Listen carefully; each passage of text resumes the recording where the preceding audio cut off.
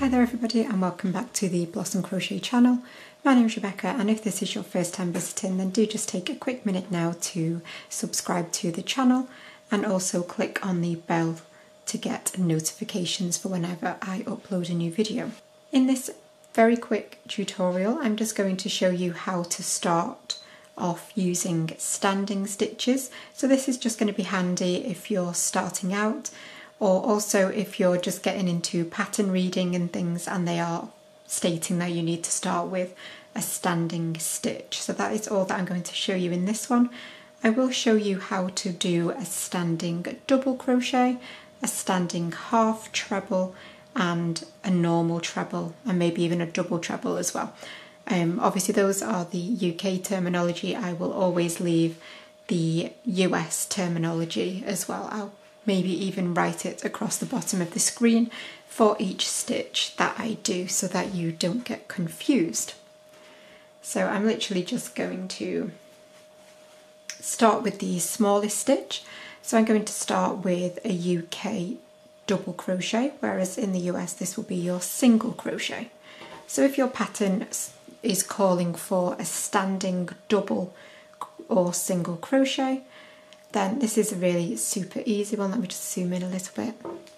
So it doesn't matter if you're at the start of a row or if you're working out from the centre in a square or a star or anything like that. All you will do, wherever your standing stitch needs to be, you will find the stitch and you will work through the whole of the stitch. So you'll always work through both loops. And so for a standing double, you will simply insert your hook into whichever stitch is required, like so, and then obviously grab your yarn and pull it up. Oops.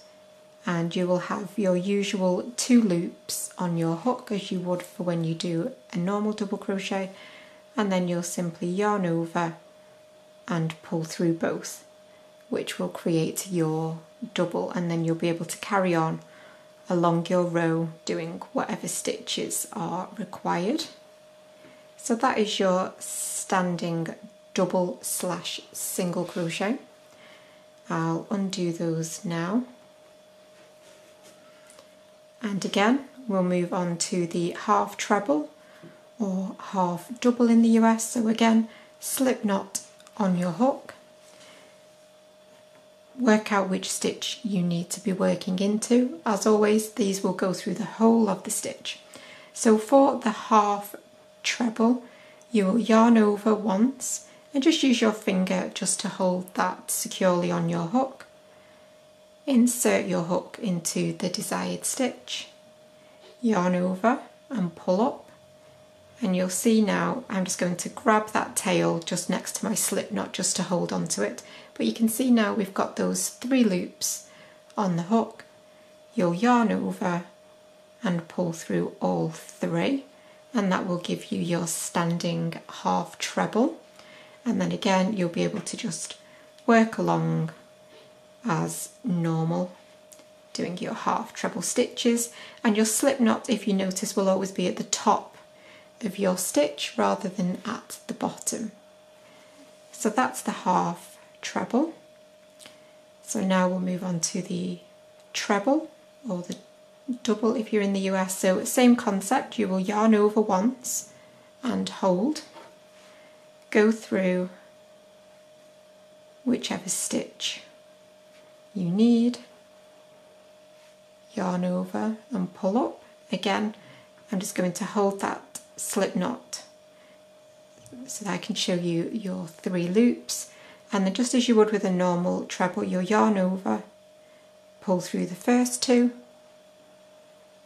yarn over, pull through the second 2. So there is your standing treble. And then, as I say, you'll be able to work the rest of your trebles. So you were also, by doing this, if you were changing colour in a project as well, it's much neater than doing your chain 3, things like that, because you get a full treble stitch, so you don't get any of the chain 3 gapping or anything like that. So that is that one. And then finally, so for a double treble, you will yarn over once and yarn over twice, and then again hold both of those loops just with your finger to steady it. Insert your hook through your stitch, yarn over and pull up, and again I always do just with my fingers here hold next to the slip knot. It just keeps things nice and tight. It means they don't go all a little saggy. So then yarn over, pull through 2, and then you've got 3 loops left. Yarn over, pull through the next 2, and yarn over, pull through the final 2, and there you have got your double treble, which is obviously a super big stitch. Let me just do one in the stitch next to it as well. So there you will have your double treble stitches.